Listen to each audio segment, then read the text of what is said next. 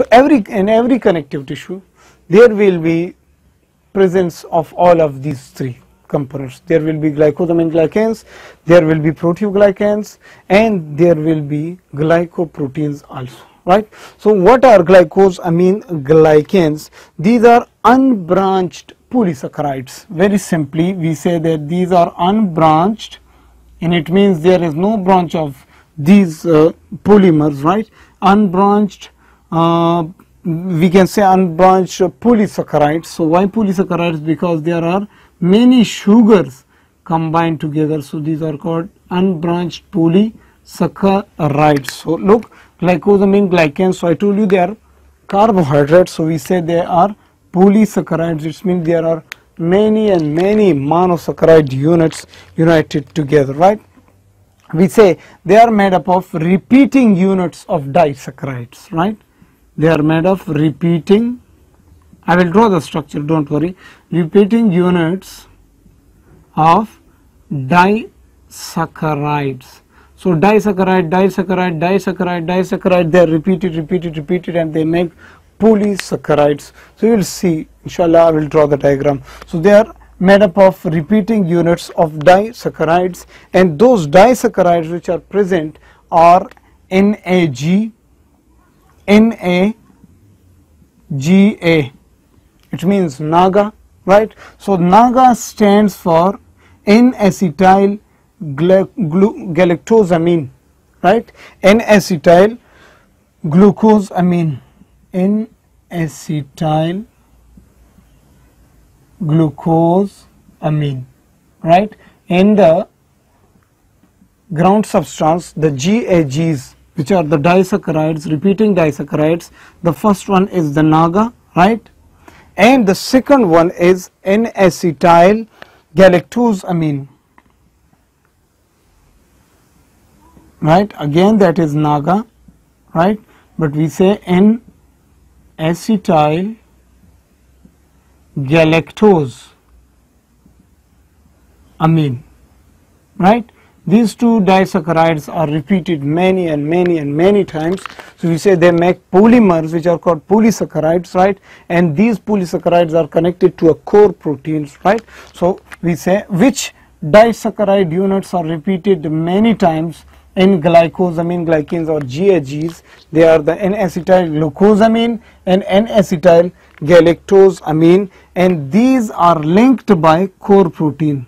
They are linked by core protein. Core protein means central protein molecule, and I will draw the diagram, don't worry. Now let us see let us draw the diagram very simply. Look carefully. For example, this is a core protein, right? This is a core protein. To this core protein, these disaccharide units are attached like this. NAGA, NAGA, NAGA, NAGA. So these are the, what is this? Very simply, this is the GAG molecule. This is the structure which we can see from lateral side. Now I will draw a structure which we can see from anterior side, from this side. Now it will appear like this. So this is the core protein, right? And to this core protein there is the attachment of, what are these?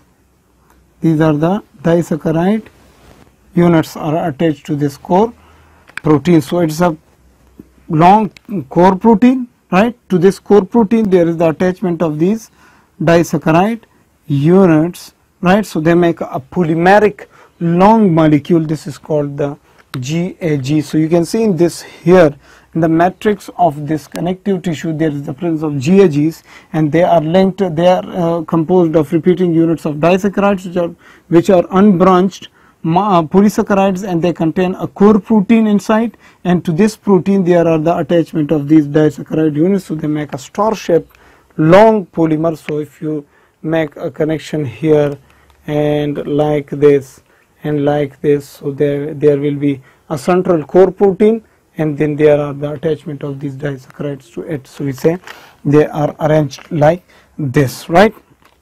Then we say there are some classes of these glycosamine glycans, right? there are some classes of these GAGs, and what are those classes?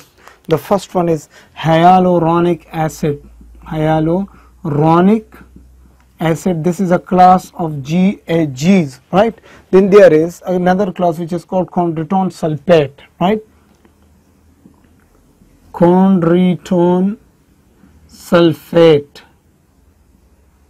right? What are these? These are these GAGs, different types of GAGs, right? So chondroitin sulfate, hyaluronic acid. Then the third class we say there is dermatone sulfate, which is present in your skin, right? Dermatone sulfate is there. Then there is another class which is called heparon sulfate. Heparon sulfate, right? These are the classes. And then there is another class which is called keratin sulfate.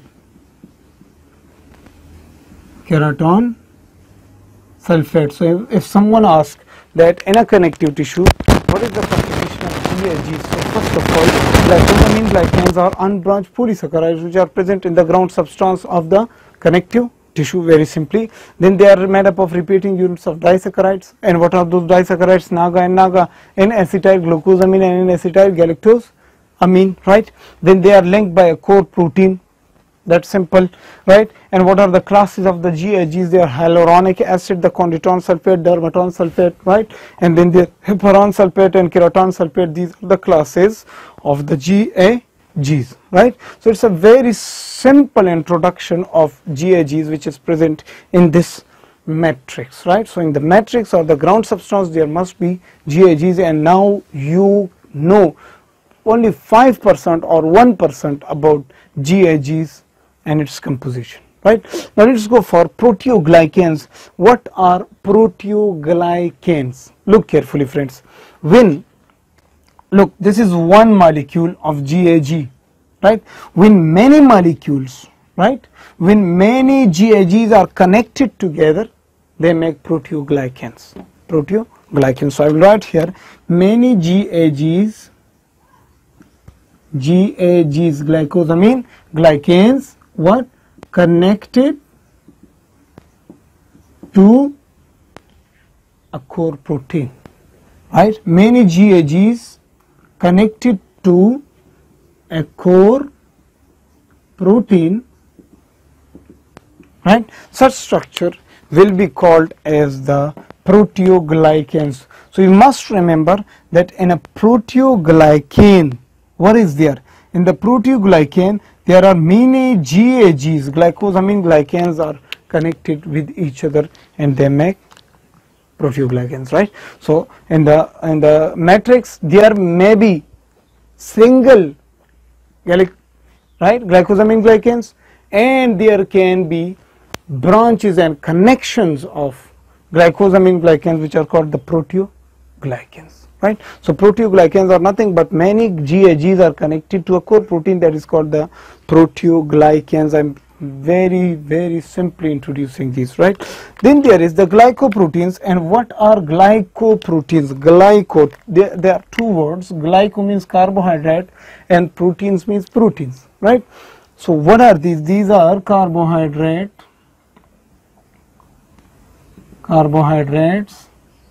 united with proteins, right? And I will discuss about its classes, don't worry. So these are called the glycoproteins, and these glycoproteins are present where? Look carefully. I will draw a diagram here. This is a cell, right? And outside this cell there is the extracellular matrix, you know, and this extracellular matrix, you know, there is GAGs, there are proteoglycans, and there are glycoproteins, and these glycoproteins are the proteins and carbohydrates which are connecting the inside of the cell to the extracellular matrix like this, right? So this is a glycoprotein molecule. Look carefully.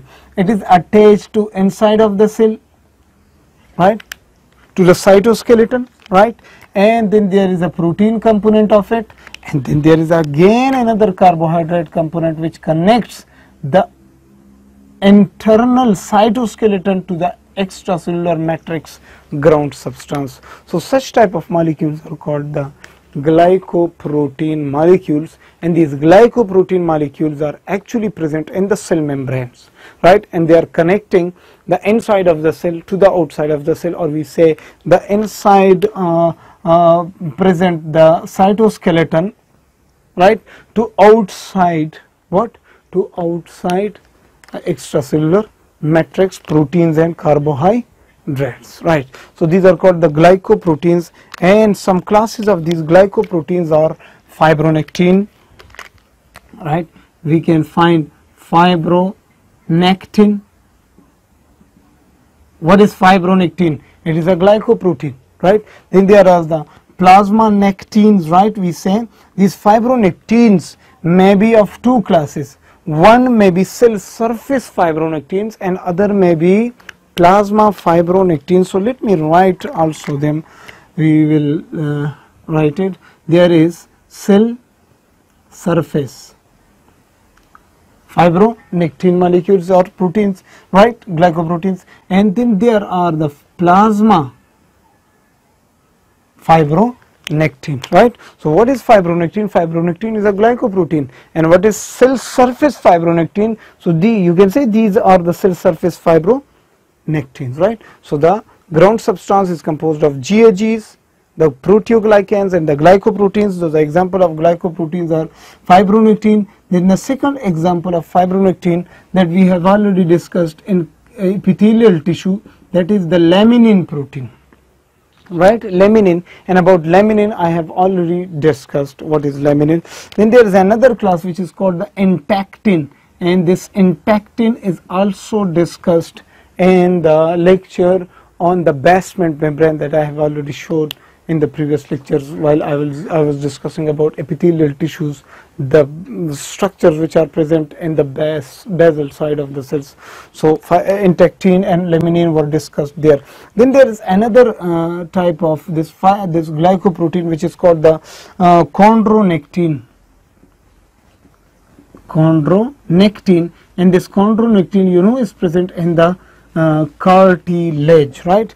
And then there is another type of glycoprotein which is called osteonectin, and this osteonectin is a type of glycoprotein which is connected to, for example, this is a fibronectin, osteonectin, sorry, and this osteonectin is a glycoprotein, and when it is present in the bone, so this is surrounded by calcium and other substances. So calcium and other substances are present around it, and they provide very hard structural integrity to the bone, so they are present in the bone, right.